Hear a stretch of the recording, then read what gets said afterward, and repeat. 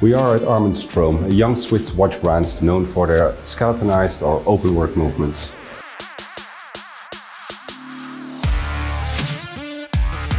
The movements from ARMIN STROM comprise an interesting juxtaposition. Modern skeletonizing and traditional decoration and finishing coexist in one and the same movement. I've always looked at the ARMIN STROM watches as watchmaking lesson on the wrist, and due to their open work nature, you can see exactly how it works. In 2016, the Biel-based watch brand introduced a watch that is nothing short of spectacular. Moreover, this new watch upped the game of watchmaking lesson on the wrist. It showcases one of the ultimate challenges in chronometry. Today we're going to have a close look at one of the most innovative watches of the last decade. Meet the ARMIN STROM Resonance.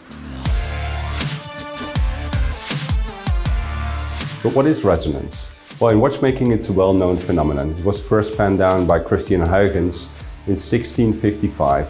When he was sick in bed, he noticed that two of his recently invented pendulum clocks were moving in sympathy. If the synchronization was disturbed by some sort of interference, it sort of re-established itself after a little while because of their connection through a big wooden beam.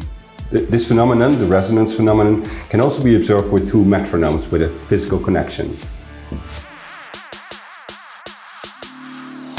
In this video, the metronomes represent the pendulum of Christian Huygens' clock. The base of the metronomes can be compared to the wooden beam. Check how they get synchronized.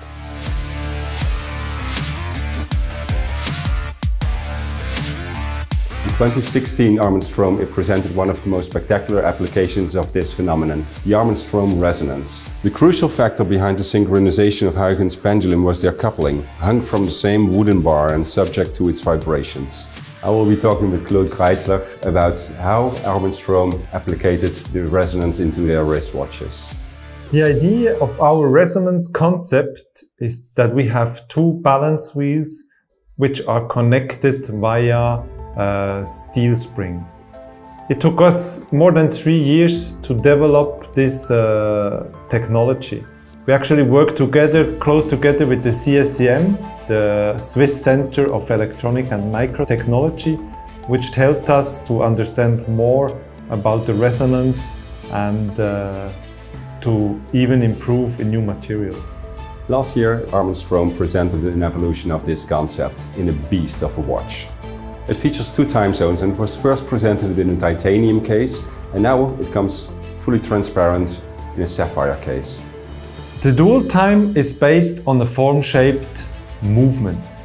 We have two double barrels, we have two gear trains, two escapements and two balance wheels. On the time indication, we have two separate time zones.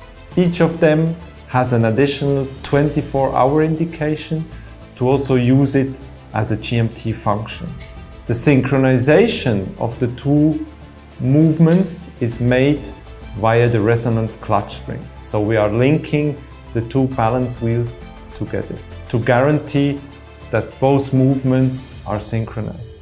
On the back side, when you wind up the watch, you can see moving all four barrels at the same time. And we have two power reserve indications with the cone system. We have chosen Sapphire because we wanted to have as much visibility on the movement as you can have. The dual time resonance was born out of a vision where the company wanted to show our skills. The dual time resonance has way more than 200 parts, which are highly engineered. They were difficult to produce and they are decorated on a very, very high level.